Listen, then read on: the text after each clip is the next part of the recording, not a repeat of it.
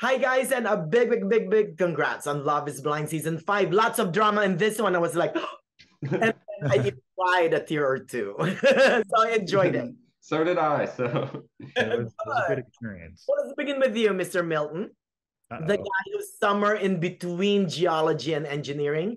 Finding love is one of your reasons to join the series, right? How was the experience for you? Was it all worth it? Oh yeah, definitely. I would say it's single-handedly probably one of the greatest experiences I've ever had. I met an amazing group of people on the guys and the girls side, obviously. And I wouldn't trade that experience for anything. Oh, what about you, Mr. Chris, the commercial and retail development guy? How was the experience for you? I loved every second of it. It was one of the most incredible experiences of my life, from the highs of falling in love with someone to, getting your heart broken. Even then, it's just a growing experience, and I learned so much about myself, and I wouldn't trade it for the world. You know what, Chris, by the way, in one of the episodes, you mentioned that the baby brother of love is caring for someone. Talk to us about that. What does that mean? I think that's just something from my heart when I was feeling emotional through it all, is how I was feeling. And once you start caring for somebody, then it can grow into love. And that's the baseline of love, is caring for one another. You know what, Milton, like what Chris said, this show kind of makes you, you fall in love. You also get your heart broken, right? I mean, it forces you to be vulnerable. Lots of honesty and truths in here. How was the experience opening up yourself to such a vulnerable position? Not only to the person across the pod, but to millions of viewers on Netflix coming up. Well, that's definitely something I've never done before. I think that's what really intrigued me about this experience too. It was I knew kind of going into this experience, like, hey, being truly that vulnerable, that open, it does frighten me. Right.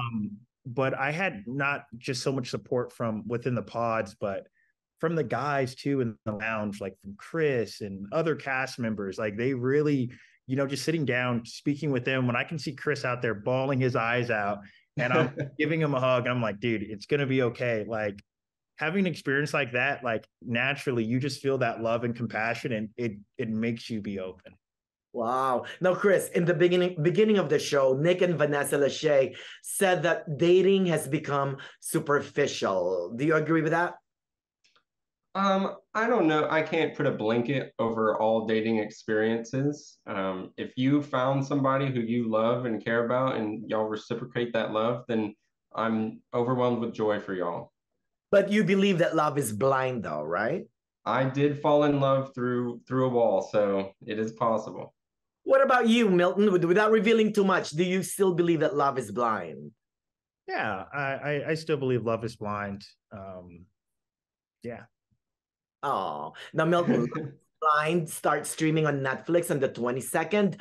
What do you hope for viewers to get after watching the series, besides being happy or sorry for you? One thing that I want everyone watching the show to know is I enjoyed every moment.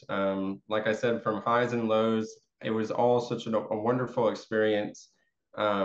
I learned so much about myself. It was like 100 therapy sessions squeezed into a few weeks. I really grew, and I know most of the cast agrees that you learn a lot about yourself as a person through the whole experience. Yeah.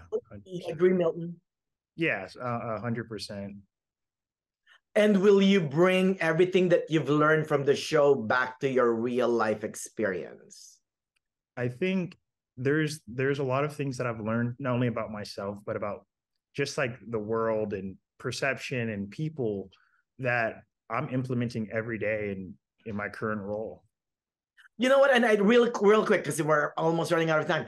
How does it feel being in that pod, by the way, Chris? Day one being in the pod, it's a little scary. You feel like you're in a cage. You got some cameras. Your potential wife is on the other side of the wall. It's a little intimidating, but by the end of the first day, it changes from a cage to a nest where these walls are protecting you, so you can be vulnerable for the other person. And when you're being vulnerable with somebody, the cameras and everything just blur out and you're trying to be open with potentially your life partner.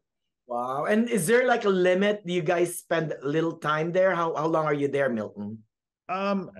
In the pods, I mean, I don't know. Like it feels like forever. I mean, like Chris said, those pods, like for me, it was my fortress of solitude. When I'm out in the lounge, I'm with the guys. I'm the guy. But when I go into the pods, that's where I'm like, you know, I rip my shirt open and you can see my ass. Like that's where I learned to be vulnerable and I'm showing my true self.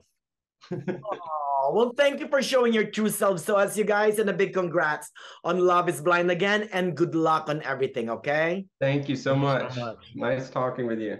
Thank you, Bye-bye. guys.